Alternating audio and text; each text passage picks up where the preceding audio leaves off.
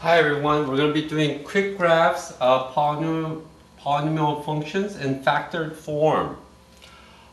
This is a real quick way to graph a polynomial function. It does not say how high it goes, how low it goes, but for all intents and purposes, what we're trying to see is how the behavior of the polynomial function looks like. So the end behaviors, that's what we're looking at first. You have to get this down first so that you can kind of graph a polynomial function.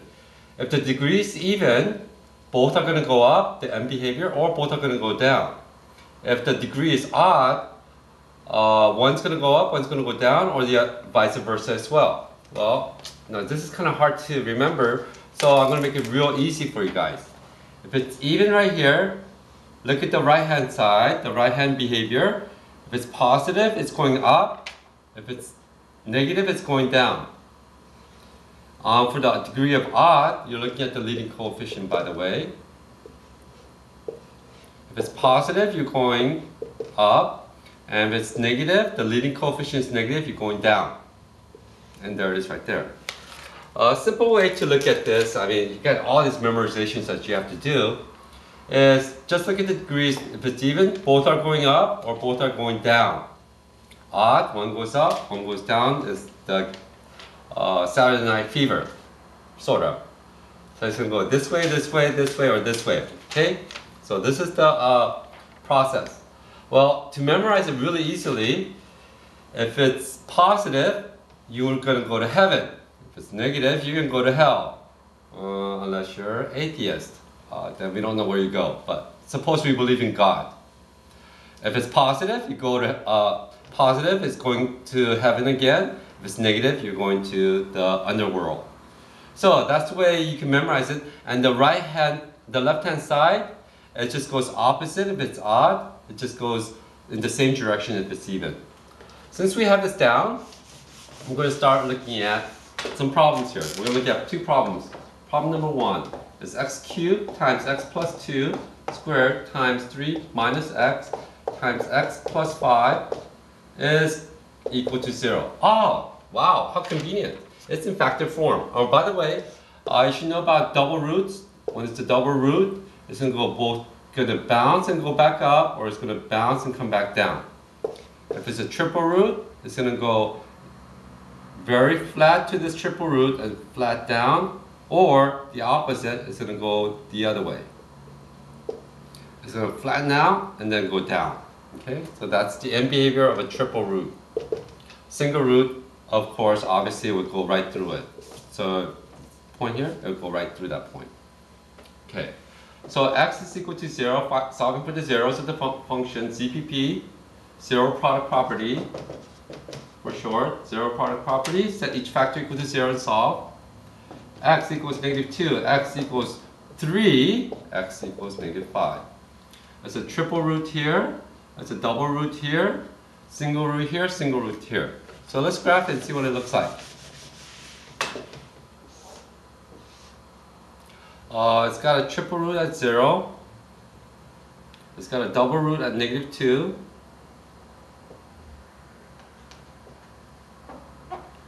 It's got a single root at 3 and single root at negative 5.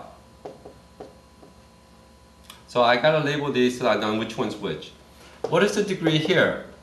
3, 4, 5, 6, 7. Did you get that? There's 3. The degree here is the exponent key.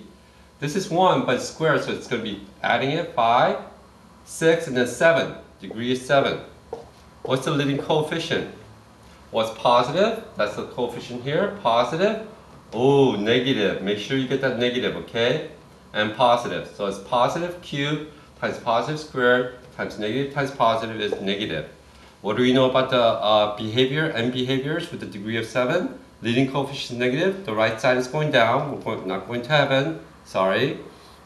And then, obviously, since it's odd, the right-hand behavior goes up.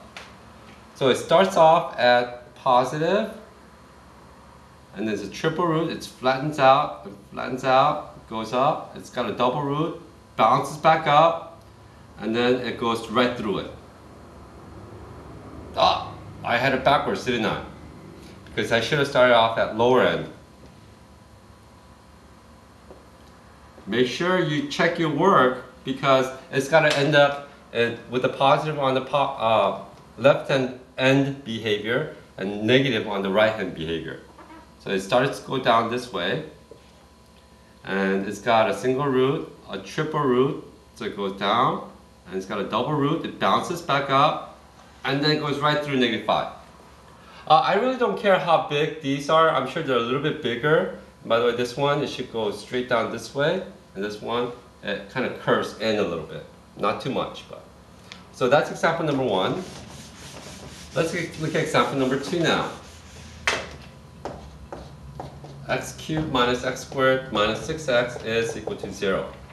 Let's graph that function, or we can call it equal to y. Okay. First, we find the zeros. We set it equal to 0. Oh, we can factor out an x on all 3 terms. So x times x squared minus x minus 6 is equal to 0. X times, factor this, x minus 3 times x plus 2 is equal to 0. The roots are x equals 0, x equals 3, and x equals -2. Let's see what the end behavior looks like. It's a single root at 0, single root at 3, single root at -2. The degree is equal to cubic 3. So, and the leading coefficient, is that positive or negative? It's positive here. So it's going to go up, and then since it's degree 3, it's going to follow down. So here's the way it goes right through. It goes through 3, single root, and it goes through 0, single root, and it goes through -2, single root. Notice the end behavior, positive on the right, negative on the left. And that makes it, justifies my answer. Let's look at the last problem right over here. 3. X cubed minus x squared minus x plus 1 equals y. Let's see what that looks like. Oh, it's a cubic function with 4 terms. Oh, we could probably factor by grouping, right? And as you may have learned, you have to know how to factor by grouping. X squared. Let's group the first one, and let's group the second one. So it's x squared times x minus 1. I'm going to factor out a negative here. It'll be x minus 1 is equal to 0, because we're solving for the zeros. Notice that minus x plus 1 right over here. Ooh, we got this binomial right here, right here. You can factor out an x minus 1. And then what's left on the first term is x squared minus 1 equals 0. This one factors again. It's a difference of 2 squares. X plus 1, x minus 1 equals 0. And then x minus 1. Using the ZPP, zero product property, x equals 1, -1, and then positive 1. So it's got a double root right over here. So if you graph it out, here's -1, here's positive 1, a double root, single root, and the degree is 3. Leading coefficient equals positive. So it's the right hand behavior is going to go up, the left hand behavior is going to go down because it's odd. So let's start with the right. It bounces back up and then goes back down because it's got a double root at 1. The end behavior fits our model right here. Good luck. Thanks.